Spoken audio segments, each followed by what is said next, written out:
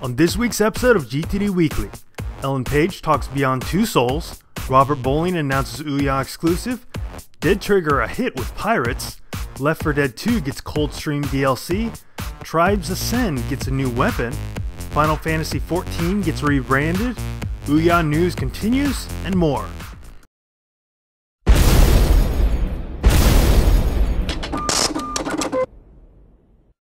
Hi, I'm Jeff Rubenstein from the PlayStation blog here at San Diego Comic-Con 2012, along with the star of Beyond Two Souls, Ellen Page, and the writer-director of Beyond from Quantic Dream. Beyond Two Souls was one of the few big original game announcements at E3 2012. The next game from Heavy Rain creator David Cage looks intriguing, and the performance capture star Ellen Page is already talking about her experience playing the lead character. The interview with PlayStation blog's Jeff Rubenstein gives a good look at how the game is capturing the actor's performance.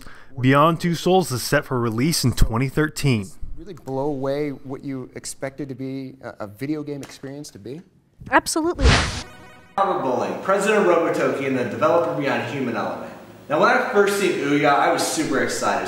The Ouya's announcement and Kickstarter campaign has only been around for just over 2 weeks at this point, but some of the excitement surrounding the project has already turned to skepticism.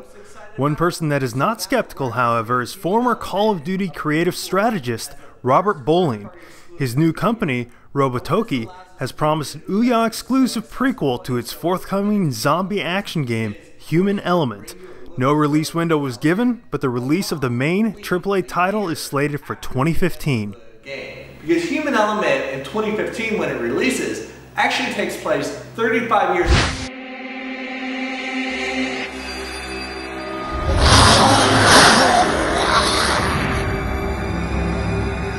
iOS may still rule the roost when it comes to mobile gaming, but Android is increasingly getting many of the releases that hit Apple's platform.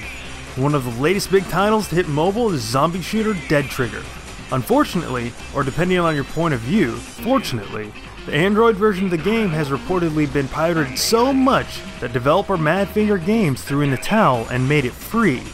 If you want to support the developer, Dead Trigger is still available on iOS for 99 cents.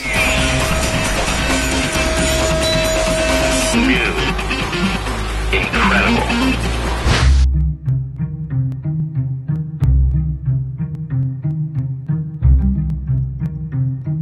Left 4 Dead 2 has finally received the long-awaited Coldstream DLC on PC. The content pack is free and includes 5 new maps, 4 classics from the original Left 4 Dead, and an all-new community-created release dubbed, wait for it, that's right, Coldstream.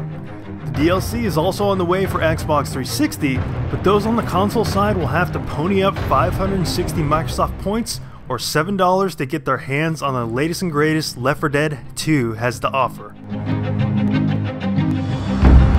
The headline new weapon in this update is, of course, the Twin Fuser. A Twin Fuser shoots 2 discs in succession. Free-to-play hasn't proven to be the saving grace for all games and developers, but Hi-Rez Studios has done very well with Tribes Ascend. The game was well received upon release and has been host to a number of game-improving updates since it launched. The latest free update introduces a whole new weapon, a take on the classic Spin Fuser, a dual-disc shooting version called the Twin Fuser. Hi-Rez has also introduced party support, new voice packs to personalize canned communication features, and the ability to append a clan tag to usernames. Frost, where we have an indoor flag stand, and a port of a famous Tribes 1. The Galleons came from the north. And in their fury, Final Fantasy XIV has been something of an oddity since being announced. It was first revealed alongside Final Fantasy XIII and actually beat its numerically smaller sibling to the market. The MMO was not so well received, struggled to gain an audience, and was even shunned by its creators. Square Enix is not willing to let it die though.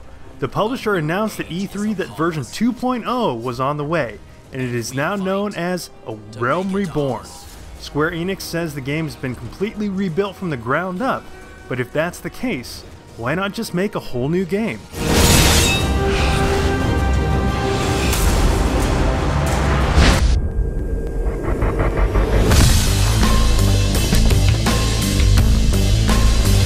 If there's one thing the people at Ouya know how to do, it's utilize the news cycle. The latest news on the forthcoming miniature Android console comes in the reveal of the full controller. It is very reminiscent of the Xbox 360 and PS3 offerings, but features a circular touchpad in the middle. Alongside the controller reveal, OnLive took the opportunity to announce that it will be there on day one with the OnLive app. The Ouya $99 price tag continues to increasingly seem like a bargain.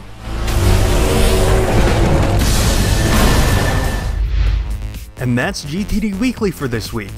Make sure to check the description area for links to our Twitter, the full stories, and our partners. If you like the show, please subscribe, like the episode, and spread the word. Thanks for watching, and we'll be back again next Saturday.